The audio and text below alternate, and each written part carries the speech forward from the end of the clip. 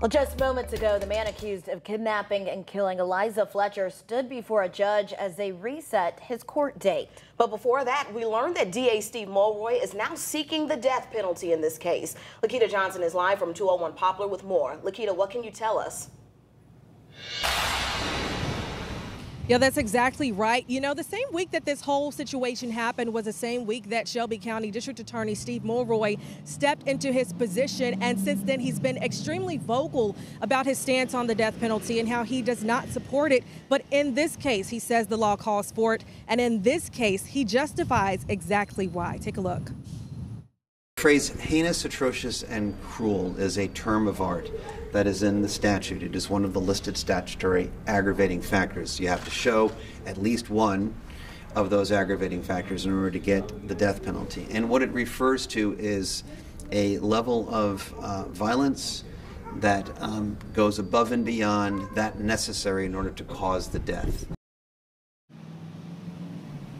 Now, Henderson faces a list of charges relating to the Eliza Fletcher case, including first-degree murder, especially aggravated kidnapping, and tampering with evidence. Police say Fletcher was running on the University of Memphis' campus on September 2nd when she was forced into an SUV around 4 in the morning. Investigators found her body just 3 days later behind a vacant home. Now, Henderson is also facing separate charges of aggravated rape and kidnapping for Alicia Franklin, who says he sexually assaulted her. The results from the sexual assault kit determined Franklin linked Henderson to her case and was not entered into a national database until a few days after Fletcher's body was found. Now, as far as the death penalty is concerned, Mulroy says in general, it is not necessarily meant to be discouraging, but it is a policy that is applied in a discriminatory manner. He says the whole goal here is repayment. It is retribution, which he says, in his opinion, is the least important of the 4 pillars of justice. We also asked how the family has been doing all the way up until this point.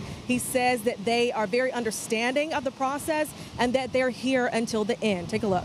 I don't speak for them, but I can tell you this: they're ready to see this through to the end.